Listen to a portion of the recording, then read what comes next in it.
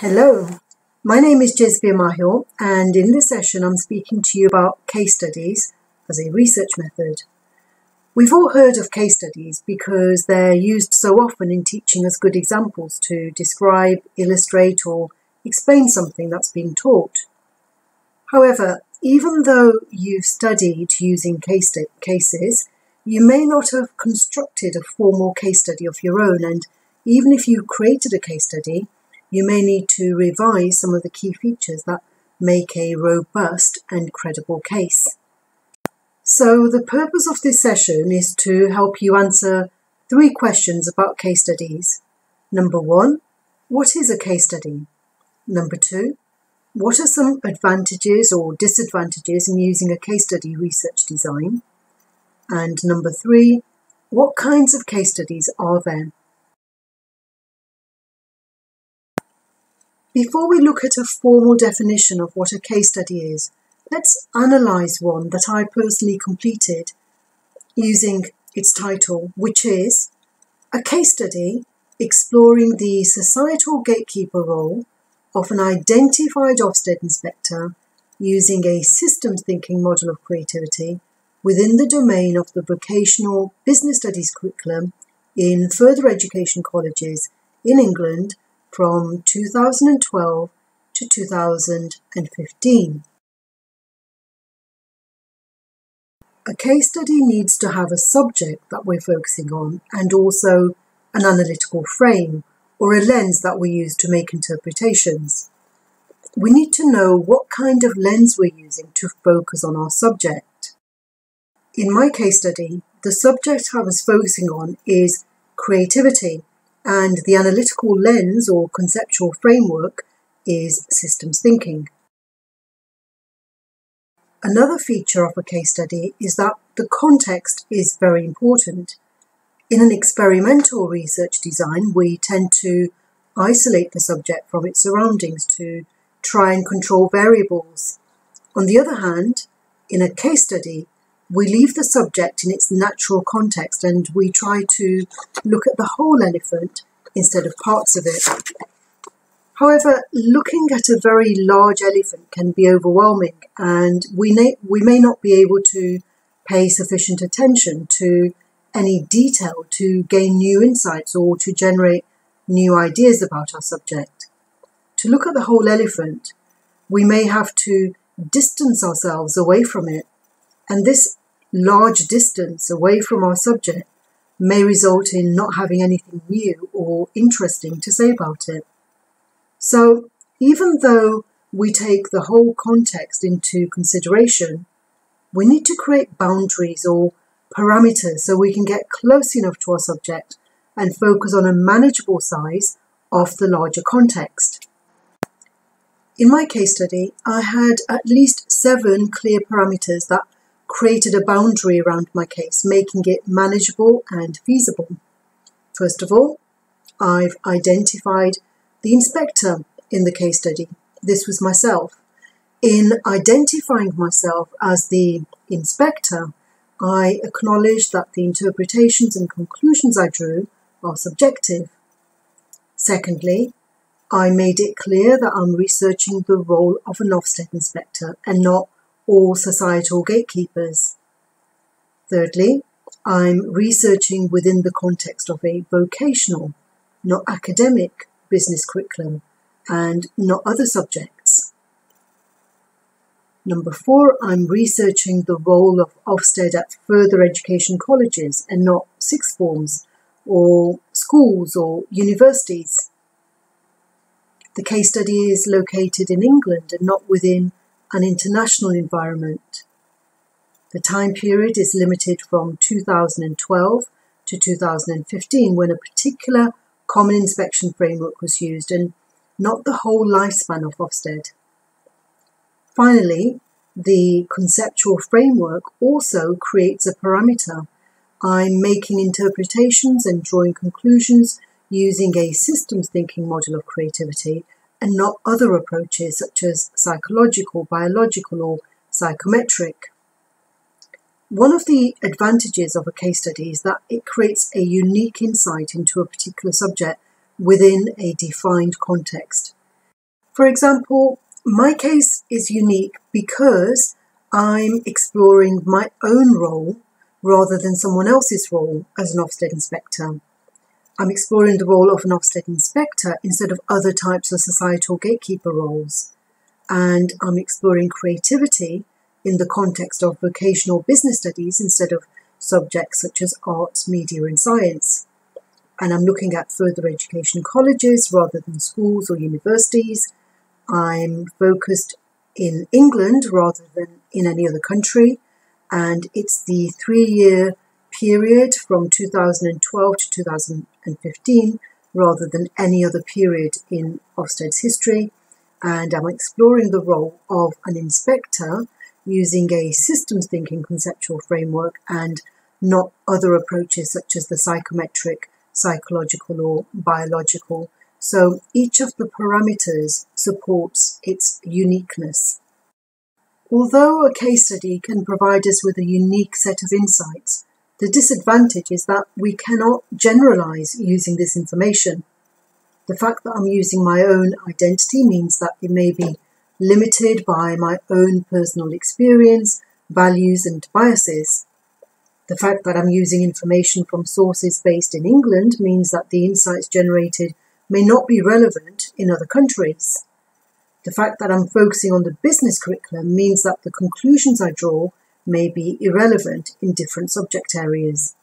So the advantage of uniqueness is in contrast with the disadvantage that we cannot generalize using this unique information.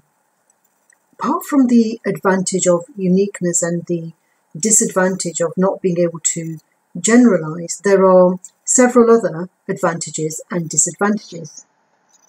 The multidimensional perspectives that we can use in a case study, these can broaden and enrich our understanding.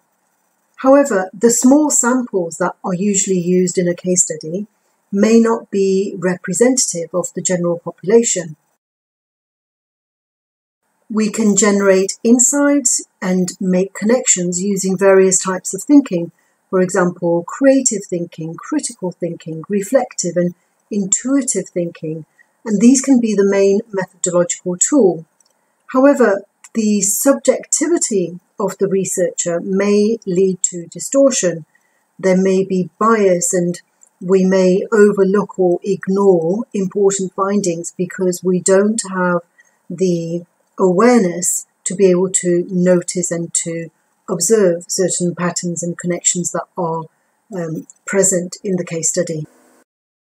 One of the advantages of using a case study design is that we can usually easily collect data from a wide range of sources, including primary and secondary data, from interviews, focus groups, observations and documents. However, all this anecdotal evidence that we collect may be seen to be unscientific, maybe not rigorous and robust enough. When researchers use case studies as a research design, they often look for patterns in relationships and processes that can be identified and interpreted. However, we can't look for causes and correlations between these patterns or these relationships and the processes. We can only establish the patterns but not what's actually causing these patterns. When we use a case study design, we're not usually trying to prove anything. So the case study may take an unexpected or more rewarding direction due to emergence of information and knowledge, and this is valuable information. However, with very small sample sizes, these unexpected challenges may thwart the case study. For example, when there's a very small sample of participants, they may have a very high level of impact. For example, if they decide to withdraw their consent to participate, it may mean that the case study is no longer feasible because we don't have the participants that we were expecting. The type of case study you choose will depend on your purpose. Do you want to describe something or explore, explain, or evaluate something. I used an exploratory case study design because I wanted to broaden and deepen my own understanding of the role of an Ofsted inspector, my own role, by looking at this role from multiple perspectives. I interviewed business teachers, business students and business owners, and I also looked at Ofsted reports and Times educational supplement articles to see how a broad range of educators and the general public perceived the role of Ofsted and Ofsted inspectors. My purpose in this exploration was to generate new ideas and gain insights using multiple perspectives. I wanted to illustrate the role of an Ofsted inspector within a defined context with its parameters. I could have chosen other approaches, such as describe the intrinsic nature of Ofsted as an inspection body, perhaps seen through a particular lens, for example, Marxism. I could have explained how or why Ofsted was created as a state-funded organisation, or I could have evaluated the effectiveness of Ofsted. How effective is Ofsted in developing creativity skills, for example? Your context and the subject you're focusing on will help you decide the type of case study you choose. There may be some types that you can't select. For example, in my case, I wasn't able to do an evaluation of Ofsted because of the political implications, and I didn't have the authority as an individual to gather data that would allow me to do an evaluation. It would require a great deal of funding and also the political authority to do an evaluation of Ofsted. So you have to ask yourself if you have the resources and the authority to do a particular type of case study. Another type of case study that I wasn't able to use was the interpretative. This is because I would need to rely on my insider knowledge from my previous experience as an Ofsted inspector. However, inspection information is confidential and private, so it would have been unethical for me to use this information for research purposes because I didn't gain the information for that purpose. So you also have to ask yourself if you can obtain the information you need ethically for a particular type of case study. For example, if your case study relies on sensitive information that may harm someone or an organisation, you have to be able to justify your use of this information. Can you prove that it's for the greater good? How do you feel about documentaries about criminals that disclose information about their families and friends who may not have been involved in the crime? We have to think about these things and the ethics involved, so we need to make sure that we're not harming anyone in collecting information. So in choosing the type of case study, you need to think about ethics, resources, and the type of authority required to gain participation. Do you have all of those things? Do you have the resources? Do you have the authority? Is it ethical? When you write up your case study report, you'll need to have a formal definition of what you mean by a case study. This is an example by Gary Thomas. He says, case studies are analysis of persons, events, decisions, periods, projects, policies, institutions, or other systems which are studied holistically by one or more methods. The case that is the subject of the inquiry will be an instance of a class of phenomena that provides an analytical frame, an object within which the study is conducted and which the case illuminates and explicates. Before you start designing your own case study, it's useful to see some examples so that you can learn from their strengths and avoid some of their weaknesses. Activity 1 will guide you through an evaluation of a case study of your choice. So first of all, do some research to find a case study that interests you. Ask yourself, What's the purpose of this case study? Is it clear or is it ambiguous? What are the research questions? Are they implicit or explicit? What type of approach did the author take? What are the parameters of the case? What makes the case unique? What is the subject and what is the conceptual framework used to analyse the evidence gathered for this study? And finally, how well is the case developed? Activity 2 will help you put into practice some of the features of a case study that we've been discussing. For example, when you design a case study, you need to think about questions such as, what's your subject and through which analytical frame will you focus on this subject? What's your purpose and what type of case study approach will you use? What are the parameters that bound your case and make it unique?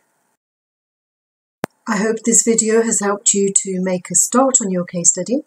Leave me a message in the box below this video or contact me at jesvia@universityforlife.com if you'd like me to review your case study design or answer any questions about case studies as a research method, then please contact me.